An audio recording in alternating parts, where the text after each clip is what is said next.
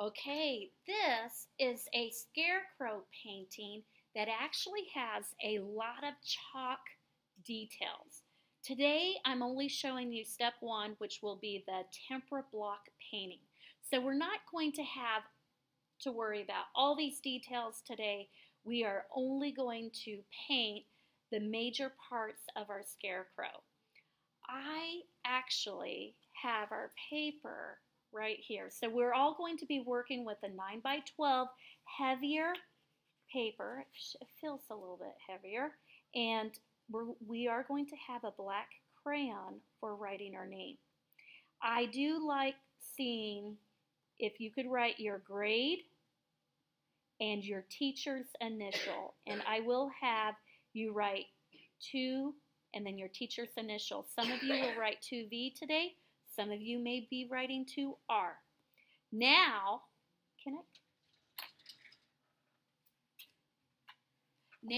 we are going to review our painting techniques, okay?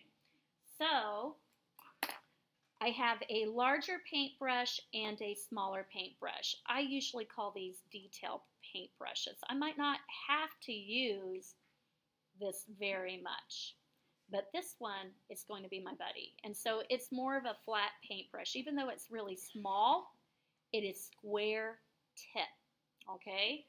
I also have a paper towel. At every table, you will have a paper towel for blotting your paintbrush. And if you need to get a new one during your job of painting today, you can go ahead and they're at your table. You can get a new one. We also have water buckets. We have a couple water buckets for everybody. Use the closest water bucket to you. Don't reach across the table to use a water bucket that is far from you. You should have one very close to you. And then in the middle of our table, we have the tempera block. And the tempera blocks have basic colors, but it doesn't have every color. So our first step is to paint a circle, and it's going to be our scarecrow's head. And for today, we'll wet our paintbrush, and you can use a yellow.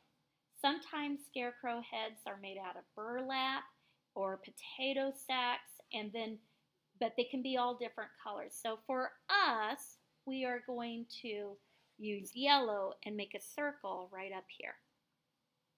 Notice I'm brushing and I'm not grinding my paintbrush into the paper, and I'm using nice brush strokes.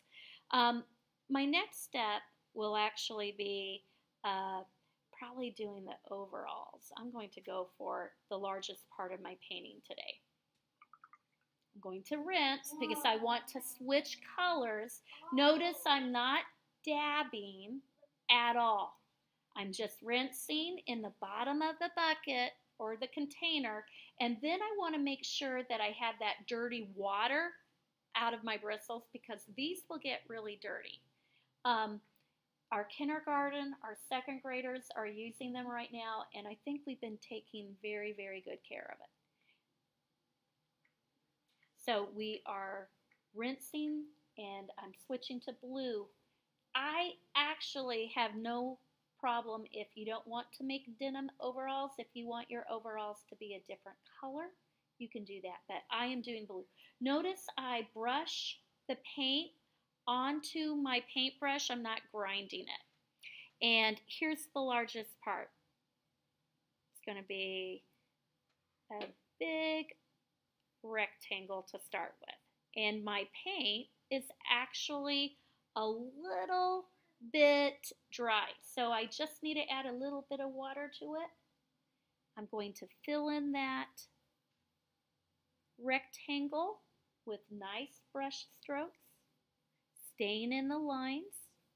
So right now we have a circle and we have a yellow or a blue rectangle. I appreciate all those folks sitting quietly facing the TV screen. They are paying attention. I just added the overall straps. I left a little gap here because I plan on showing shirt. I want a different color there. Now I'm going to work with the legs. I'm adding the legs of my scarecrow using nice strokes. Coming back for more paint. I got everybody sitting quietly watching the TV screen. Okay, so I am done with the blue for now. I'm going to rinse my paintbrush without splashing my neighbors. I like brushing on the bottom of the bucket. Sometimes that loosens paint, but I always double check to see. You probably can't see it in the video, but there was a little bit of blue in my bristle. So just rinsing it right here. Now I'm going for my shirt, okay? And I choose green. You could choose red. You could choose white, another color, but I am choosing green. And I'm going straight out. And I don't believe I got enough green there, so I'm coming back for it. Look how much darker it looks. And it's a very long, skinny rectangle. Okay? I'm going to add more green on this side for the arms. And I think I ran out of water there, so I come back to it. And just kind of trying to make it look like the other side. And I'm going to use more green. I'm done with this paintbrush. I'm not leaving it in the water bucket. I'm just putting it here. And I'm taking my detail paintbrush and I want to add a little green here. I did not think that my other paintbrush was small enough. So I'm brushing a little bit of green for my shirt and I'm adding yellow. Now my yellow can get dirty really easily, so I try to have clean water. My white can get very dirty too, clean water. And I want to add tufts of hay coming out of my scarecrow.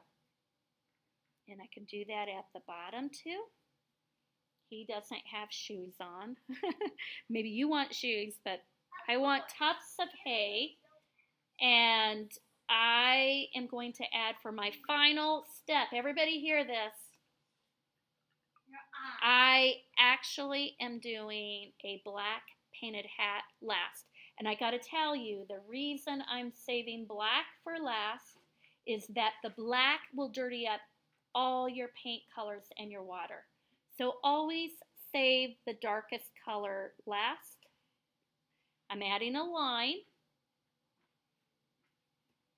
And I'm going to put the top of the hat up there. And it could be a different style than this, but this is what I choose. I'm adding, filling in. Now, I am not going to paint anything else on my picture because we are doing chalk next start period.